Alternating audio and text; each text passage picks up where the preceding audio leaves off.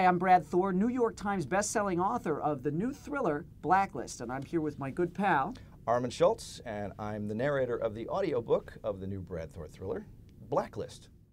Your other books, you've done a lot of research, I know, going overseas and getting into various theaters of war, per se. I know in Full Black, you had to go do some stuff. We talked on the other interview we did about you going over and actually going in with... When I went to Afghanistan and everything, one of the teams. Yep. This one's interesting because, without spoiler alert, I won't say anything about the book, because of what's going on in Washington and the stuff that has to do with, like you said before, governmental eavesdropping and certain things like that. How did you get active in this book?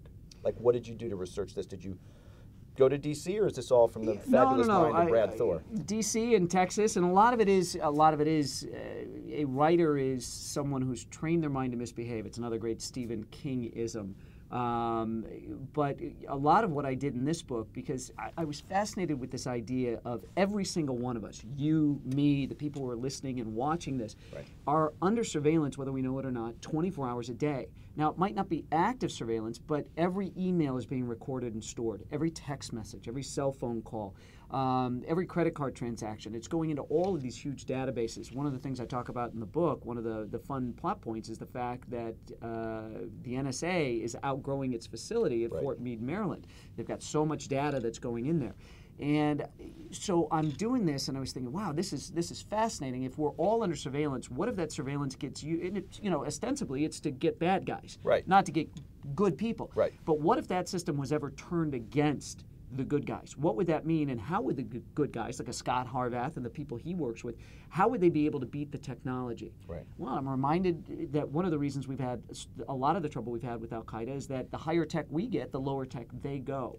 And I thought this would be fascinating to take guys who are current, very high-speed operatives who use the technology that I talk about in the book all the time. It gives them the edge in getting the bad guys. But what if you remove that? What if your operatives had to literally unplug and not touch anything electronic? What would they do? And I thought, wouldn't this be fun to go back to kind of espionage 101, back to the Cold War, brush bypasses and dead drops and all that kind of stuff. That's what's great about the book. So thank you. What the fun thing for me is I got to ask current spies and counterterrorism guys, what would you do in this situation? But then I got to go back to a lot of the retired guys I know to say, how did you do it in your day? And that was this kind of fun melding together that was very rewarding in the writing of the book. Yeah, the two characters, Scott's bosses, and there's one boss that goes to the real old-time guy in the story. It goes to his mentor. Yeah, which is, and he's great, because that character was a lot of fun to play, just because he's the wise old guy who's like, well, let's do it the old-fashioned way.